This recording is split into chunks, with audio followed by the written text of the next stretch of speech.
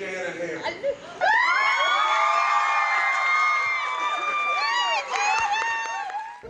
today is an incredible honor, first and foremost, for West Virginia, but absolutely for Rock Branch, for this incredible teacher that's here, you know, Jana Hambrick and everything, and all the great work she does. But the biggest thing that you'll find from West Virginians is how much we appreciate. And this, from the standpoint, this is 2 Milken Awards that we've gotten this year in the state of West Virginia. You know, are you kidding me? Absolutely. At the end of the day, we're so thankful and so appreciative of all the incredible work the family's done for years and years, decades. And so at the end of the day, you'll find West Virginians are one thing for sure, and that is appreciative people. And today is our time to be appreciative of this great family and all the great work that they've done. Can you tell me how important it is to recognize teachers publicly? Well, I mean, at the end of the day, really and truly, they are influencing in every profound way all who we are. I mean, that's all there is to it. I mean, literally, you know, we're going to spin around a few times and we may not be here, but these kids will be here and they will be a product of the teachers. And so if we can't stand up for the teachers, we're not much. That's all there is to it. So what y'all are doing is phenomenal. Well, first of all, you see just this. You see these kids truly love their teachers.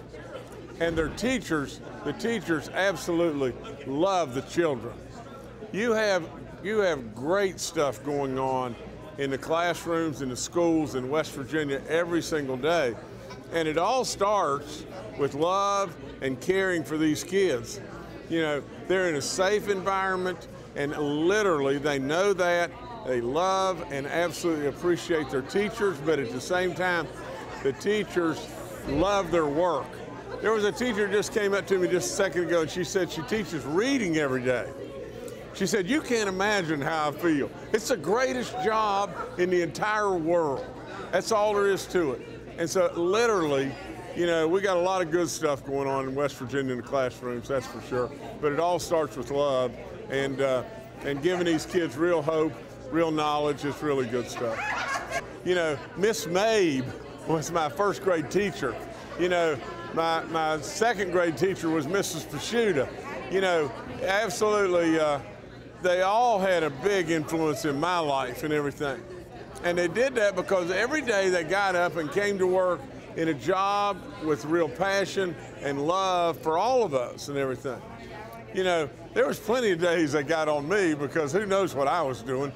But with all that being said, they just steer you in the right path.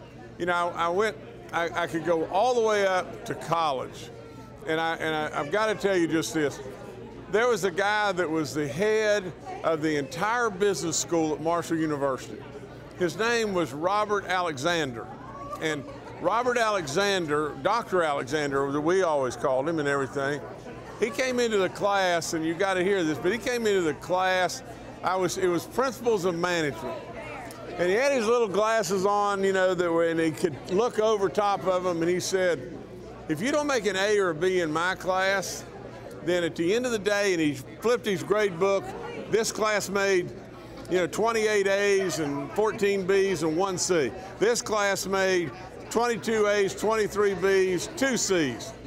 He said, if you don't make an A or a B in my class, then I'm not doing my job.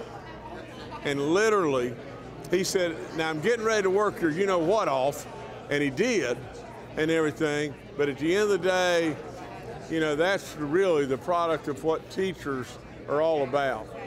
They absolutely love and they want to teach these kids, and so yeah, I owe my life. That's all there is to it.